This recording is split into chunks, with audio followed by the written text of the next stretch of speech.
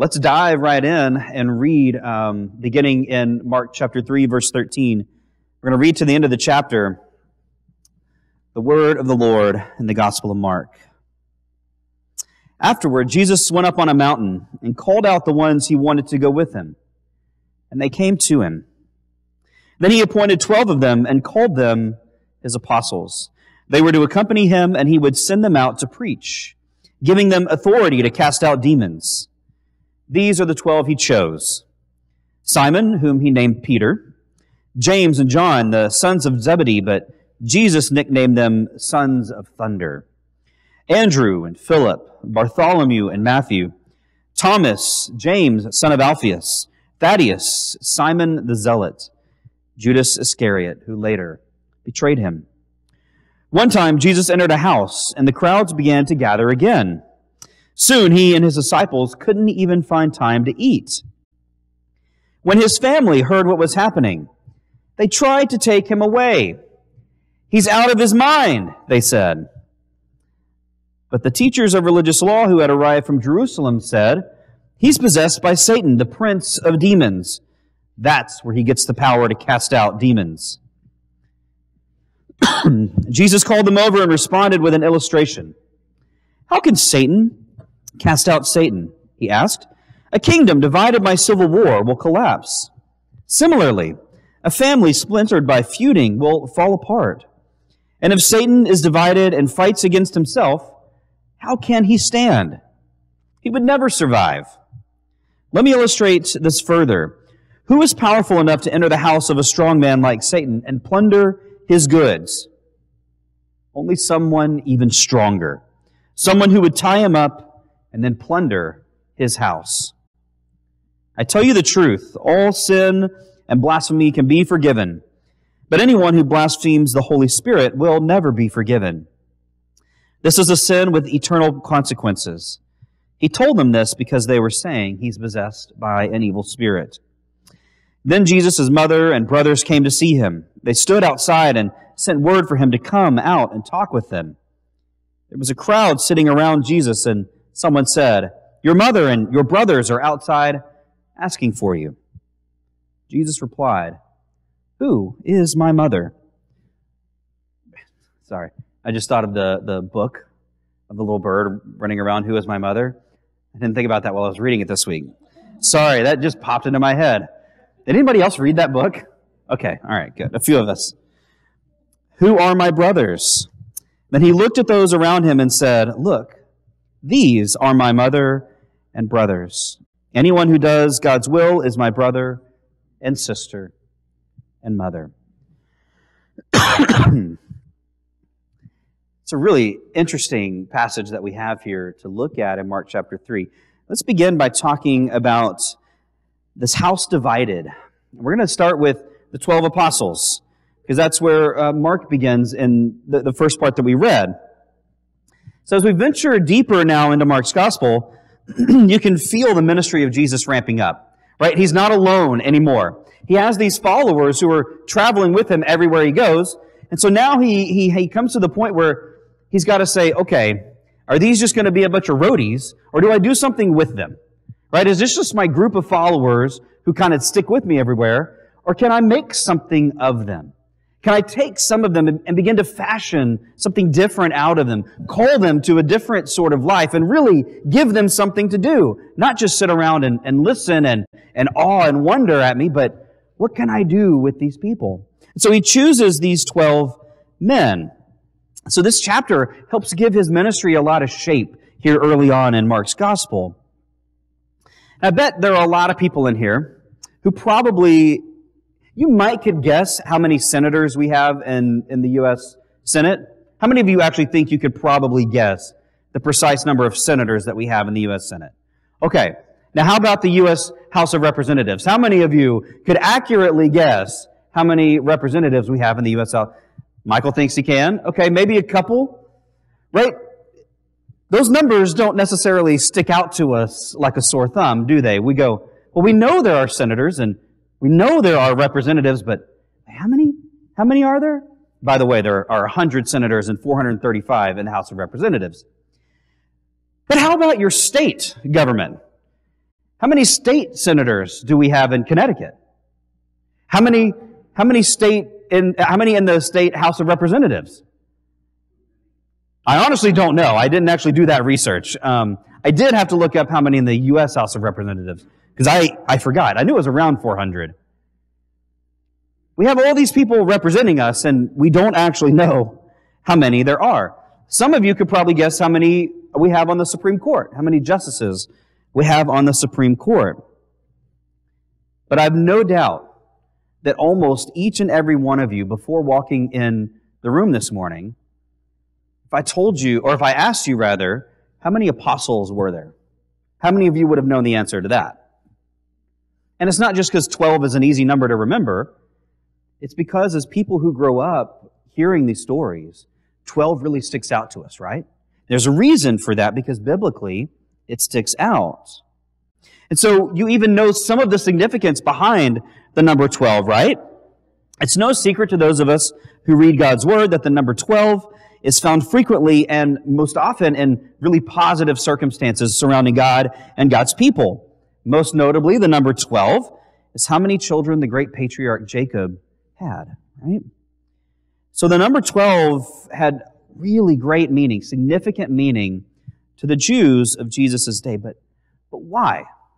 Why should the people of his time care about that number?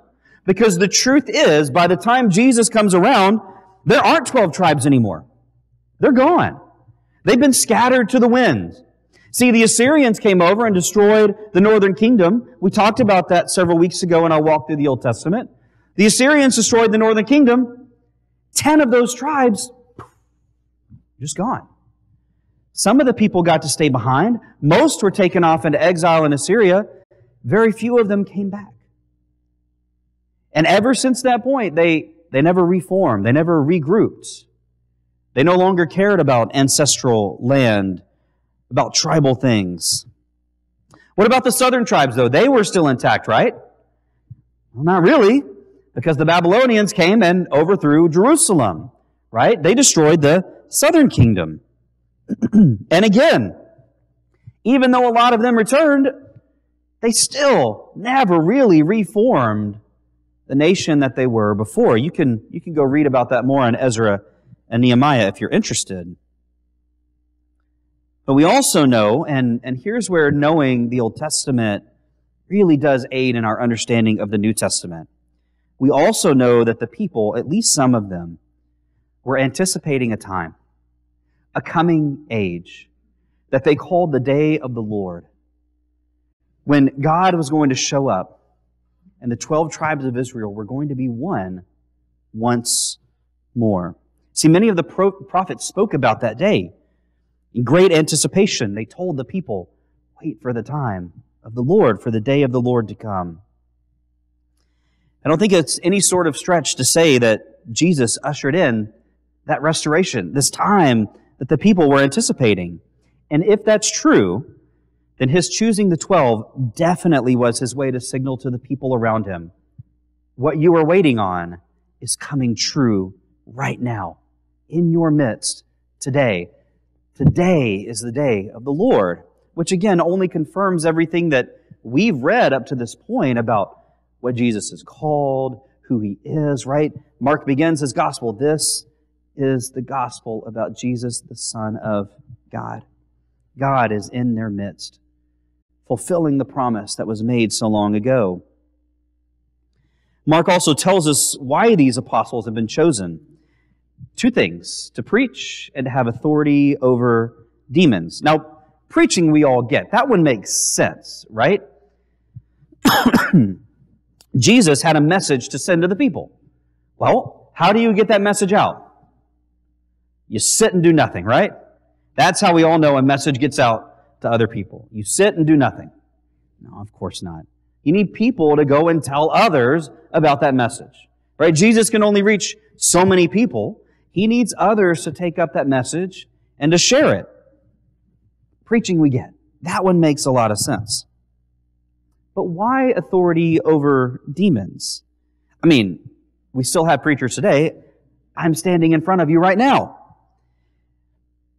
I've never seen demon possession. Right? Jesus called me to preach. I believe that. Okay? I haven't been called to exorcise demons. At least not that I know of yet. So why not? Why don't I have authority over the demons? Why did Jesus give them authority over demons? What's that all about? Why not give His apostles authority over Rome? Or over other earthly kingdoms that they might come in contact with, right? Because they're going to spread eventually. They're going to go beyond Rome. They're going to travel into Africa. They're going to travel into Asia and go everywhere in the world that they can go. Why not give them authority over human rulers? That would make more sense, right? Perhaps two reasons could be at play here. One is that He knew that was precisely the sort of Messiah that the people were looking for. Right? They wanted a Messiah to have authority over earthly kingdoms. They wanted a Messiah to rise up, to raise them up, to overthrow Rome, to knock every enemy down in their way on their path to spreading God's kingdom. But of course, we know that's not the Messiah that Jesus was and was never meant to be. The second reason, perhaps it's because our fight isn't actually against earthly kingdoms. Maybe, just maybe, Jesus understood that there's a different power at play in the world other than human kingdoms. I think sometimes we get distracted by the sorts of fights. We see it happening right now, right? There's a lot happening in the country of Iran. There's a lot of reason to get kind of pulled into that politically and think, man, this is a fight. And God is going to be on our side in this fight, right? But as Christians, what do we have to remember? The fight is not against flesh and blood. Those aren't my words. That's Paul. You can go read that in Ephesians chapter 6 if you want. Our fight is not against flesh and blood. I think Jesus knew that. There's a different power in the world that we're up against. Sometimes we get sucked into thinking that our job is to dive into this political realm, right? Jesus had a different idea for His apostles. I really like His message here to them. To preach, to have authority over the demons. And then we come to this interesting place in chapter 3, where what is Jesus doing? Is it by Satan or by the Holy Spirit? Who's really behind Jesus' power? Who's supporting Him? Who's His financial backer? Right? Who's on His side? Because the people are really uncertain. They're really not sure what's going on with this Jesus character. But it's not just the religious authorities. Who else is uncertain about Him? His family. And we don't know exactly what led Jesus' family to this point. And in fact, we read in Luke that Mary pondered the things that Jesus was going to do in her heart. She seemed to believe when He was very young, or even before He was born, He's destined for greatness, right? You can go read Mary's song in Luke. And yet we come to this point where His family believes that He's crazy, that He's out of His mind with what He's doing. And we could speculate, come up with all sorts of scenarios that explain how they might be feeling, right? That maybe they've been confronted by other religious authorities, and so they're afraid. Right? Perhaps fear is driving them in this moment that they don't want to be on the outs like He is. I think that's perfectly reasonable. Maybe they've been pressured to keep Jesus quiet because of what He was teaching and doing. Perhaps they're fearful of the Romans, that the Romans are going to sweep down because He's now having these large crowds follow Him. And if they're beginning to think that an uprising might happen, well, that's the very thing that Rome would want to put down, which they did later on in Jesus' life. Maybe they're preserving family honor. Perhaps they see and they hear what He's doing and saying, and they're afraid that it's going to reflect poorly on them. And so they need to preserve their family honor. Whatever the case, we truly don't know what it was. His family is clearly not on His side in this moment. I wonder what that did to Jesus. I wonder how that affected Him in His life.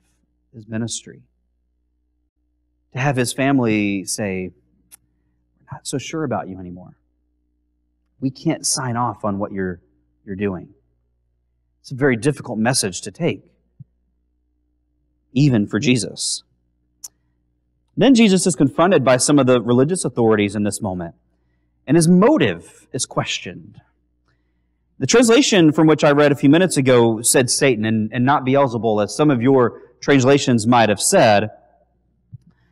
And I thought about taking you down the rabbit hole I went down this past week, because I did. I went down a rabbit hole researching who is Beelzebul or Beelzebub. What's up with that name? Let's just say it is a rabbit hole. If you want to chase that, feel free to do it on your own time. What I'm going to say is that by the time of the New Testament, by the time of Jesus, the Jews had taken up, this is a, no, I'm not going to go down the rabbit hole. Man, almost did. I almost went off on that. Essentially, Beelzebul and Satan had become the same person. Okay?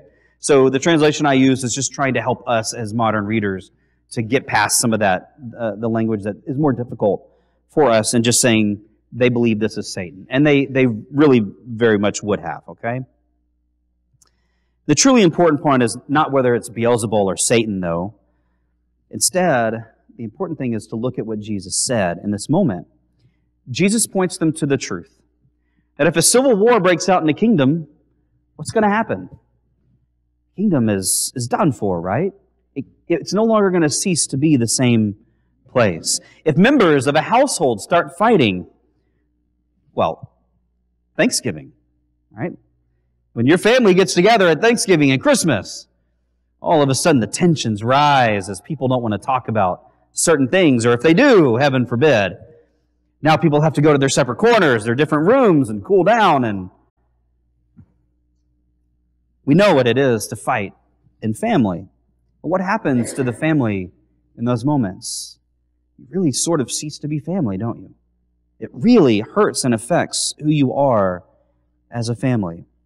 So, essentially what Jesus is saying to them is, you're fools, without calling them fools, because they don't see the truth of what they're saying. And what's really damaging about all of this is, to me, that we get caught up in exactly the same thing. We don't understand somebody else's point of view. We don't like something that they've said. So we think, man, Satan's behind what they're doing. Man, they're a modern-day Hitler. They just want to wipe everybody out. You hear that a lot in political speech, don't you? Disagreements immediately go to the worst, the most negative place that they can. This sort of talk, this sort of thinking about other people, actually causes us to see them differently, to no longer see them as human anymore, and thus they clearly aren't deserving of any respect whatsoever because they disagree with me. Or they disagree with the person that I agree with, and so that means they're wrong and I have to hate them for it.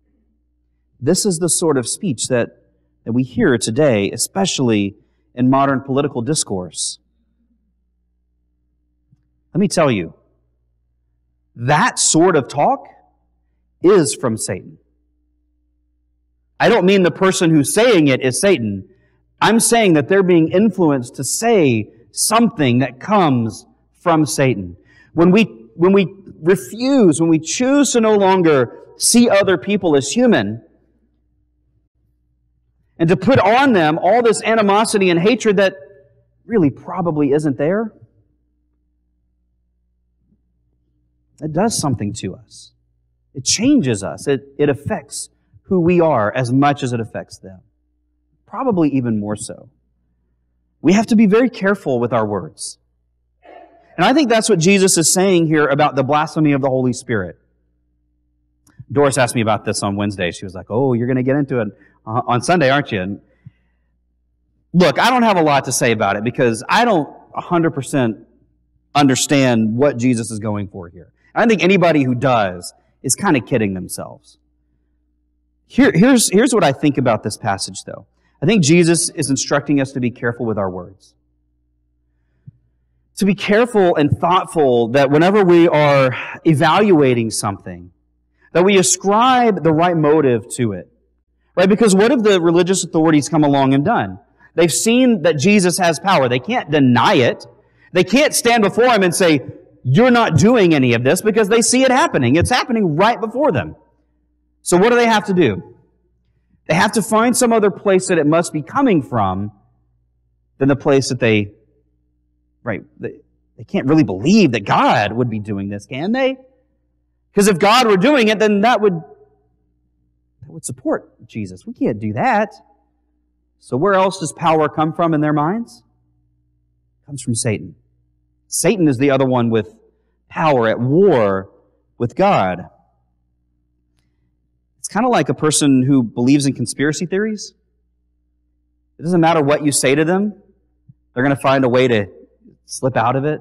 And every piece of evidence they find is just going to bolster support for their side. No matter what you say, no matter what you do, no matter what you show them. It's like people who believe in flat earth. You can say whatever you want to them. They've got to come back for it. You can show them pictures of the earth from the moon, or from astronauts who are in space. Those are fake. They're all fake. And they're going to find a way to prove that they're fake. I think that's the mentality that the religious authorities are in with Jesus. It doesn't matter what He says. It doesn't matter what He does. They're so far down this track. They have to believe that the power is coming from somewhere else. And by ascribing His power as coming from somewhere else, they are in danger of blaspheming the Holy Spirit. Our words matter. I think that's what Jesus is saying, that our words matter.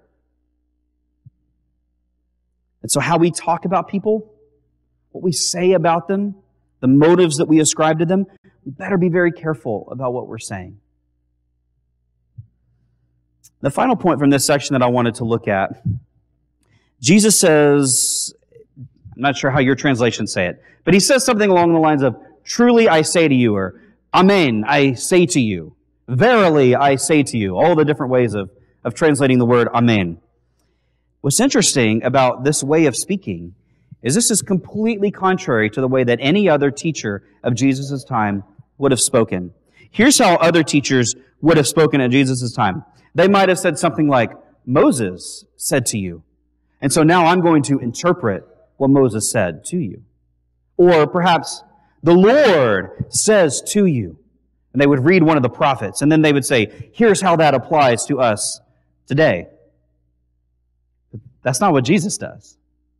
Jesus comes along and says, I say to you. Truly, verily, I say to you. This is the way it is. So by what authority is Jesus speaking? Well, the authority that He's claimed to have all along, right? The authority from God. And Mark, again, right up front in Mark chapter 1, tells us who this guy is. Jesus, the Son of God. He speaks by the authority that His Father gives Him. And so it's a very different way of speaking, but it's a powerful way whenever you understand the context of how others around Him would have been teaching and speaking at that time. The final thing I want to look at today are family matters. And this final section in chapter 13, in all honesty, is a little difficult to read if you love your family, right?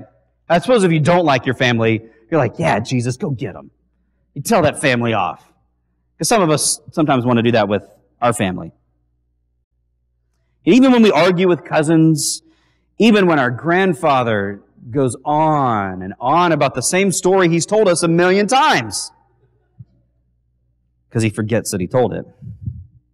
And all the other things that families do that are weird, it's strange, and we throw up our hands and go, why? What is happening with this family right now? Even through all of that, we still claim those people as family. Right? That weird uncle, he's still your weird uncle, and you claim him as family. You may not like him, you may not want him around at Thanksgiving, but he's there, and you claim him as family. I wondered this week, I've never considered this before, I wondered if Jesus was sort of just being a little petty back at His family because of the statement that He's crazy. My family calls me crazy. I don't have a family anymore.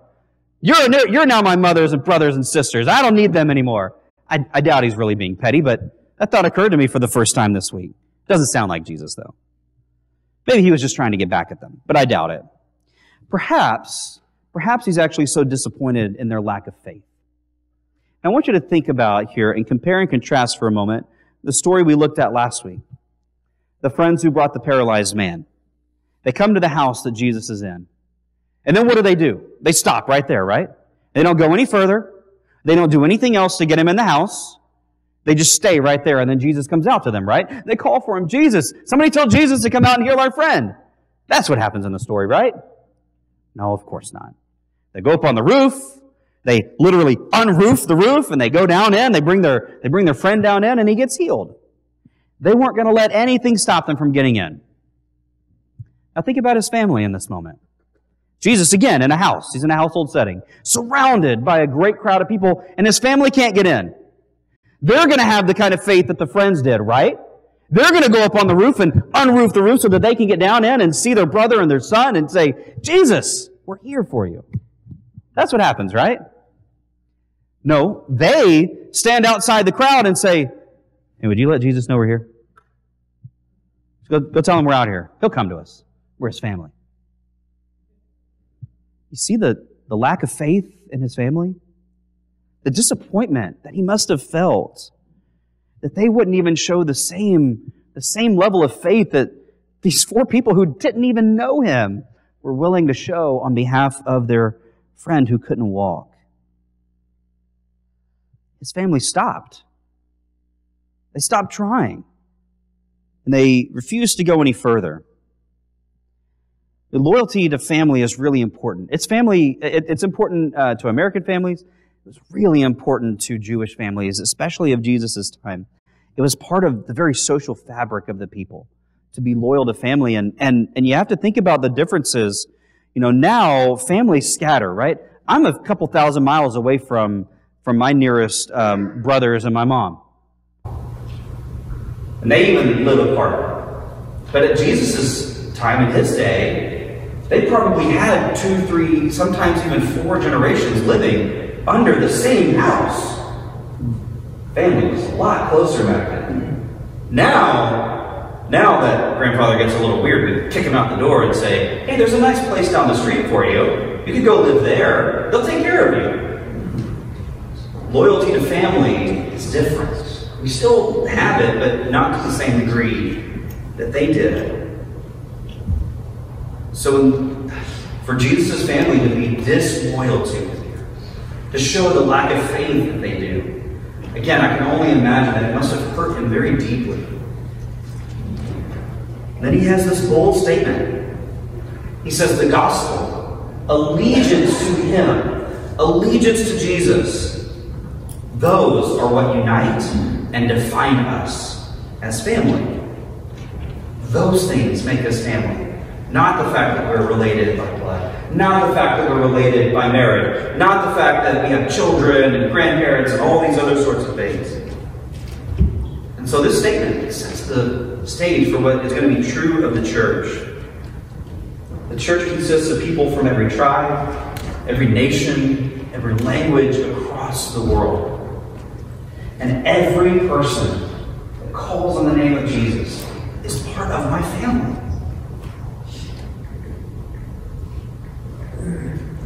That's powerful. That's a powerful statement to redefine family, especially in the midst of a society that holds family so tightly, so closely. And so we look at each other this morning in this room together.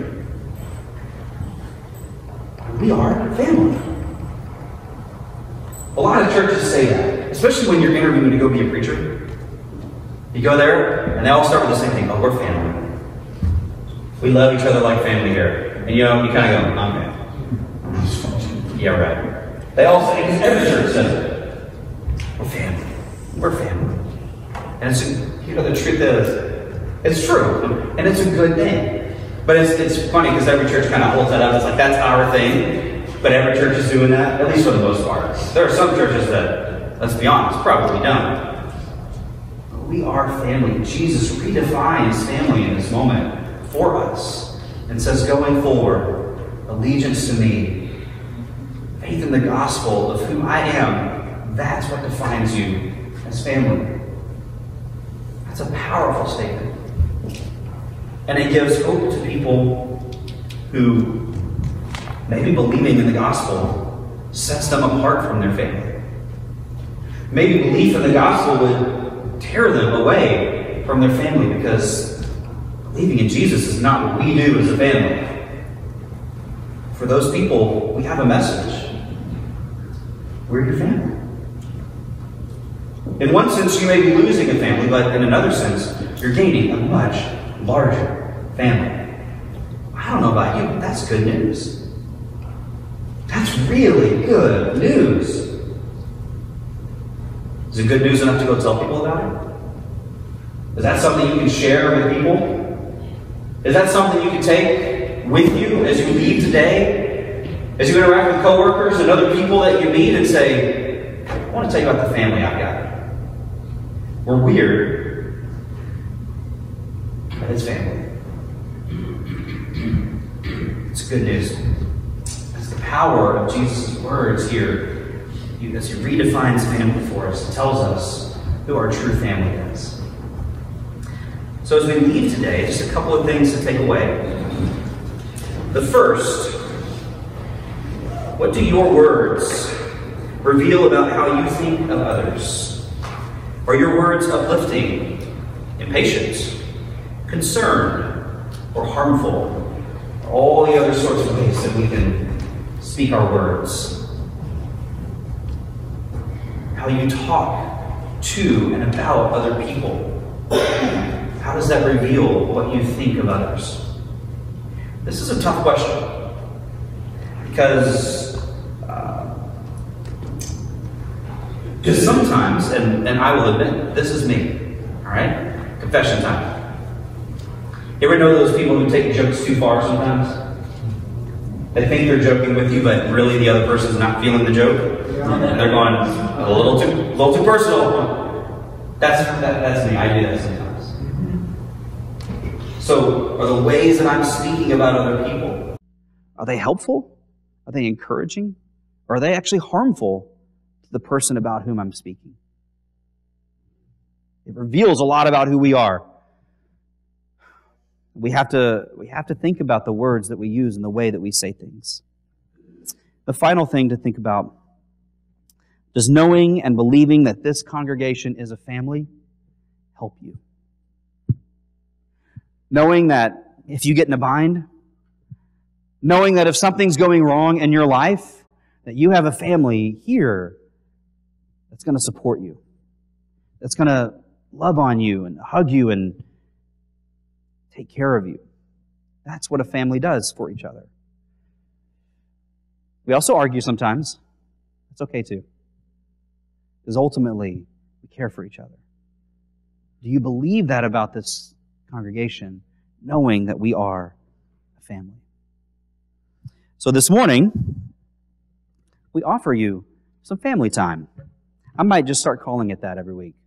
It's not an invitation time, it's family time. If you have something that you need to tell your family, whatever it may be, something joyful, something sad, something hurting in your life, this family wants to hear it from you because we want to be family. We can't help you if we don't know about it. We don't have divine, powers to know what's going on in your life, to know how to help you unless you let us know. So let us be a family to you this morning if there's a need that you have. Let us know about it as we stand, as we sing.